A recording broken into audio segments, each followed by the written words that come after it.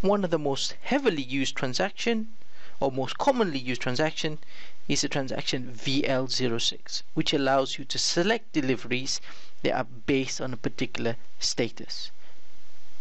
The advantage of this is that, or the way people use it is that they will select all the deliveries that have a particular status. They will process those deliveries one by one, get it out of their queue, and then someone else would then run the delivery. They'll select the deliveries in different statuses and select and process those. So all through the day, for example, you would do this. So for example, you would create the delivery and then you would run the transaction and say, show me all the deliveries that need to be picked. And I pick one, I do the confirmation here, and then I will say, show me everything that needs to be packed. I do the packing list, and then I run the program again after the packing list and say, show me everything that needs to be goods issued, and I would then process the document.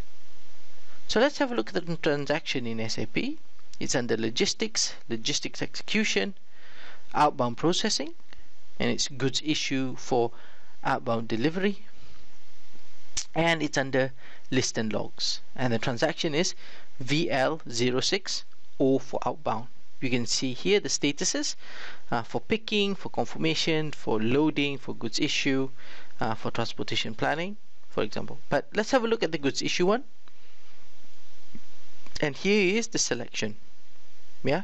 Now you can put in the shipping point, or for example, but let's expand the selection, and you can see here the delivery status, which is in gray, says select everything that is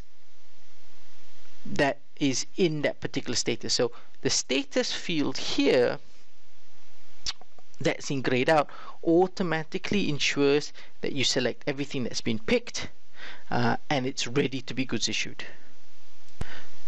So now obviously when you run it, you would, if I scroll up, it also has the planned goods movement date automatically populated. You can also put the shipping point or the planning point or however you want it. If I click on picking, for example, you have the picking dates here, and if I expand the selection button here, if I scroll down, you can see here the status. The overall picking status is set to A, and the total goods movement status is not set to C. So again, it's only ensuring that it select everything that's been picked. Now if we look at the process here again,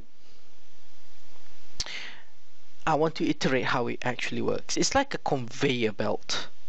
Yeah, so each person is like an operator on this line on the conveyor belt, and each operator only does one thing, right? Let's say one operator does picking, one operator does packing, one operator does goods issue. So as the conveyor belt moves it first, so one operator would say, show me all the deliveries that need to be picked. So he runs the transaction, selects the first delivery that needs to be picked, right? He goes away, does the picking, right?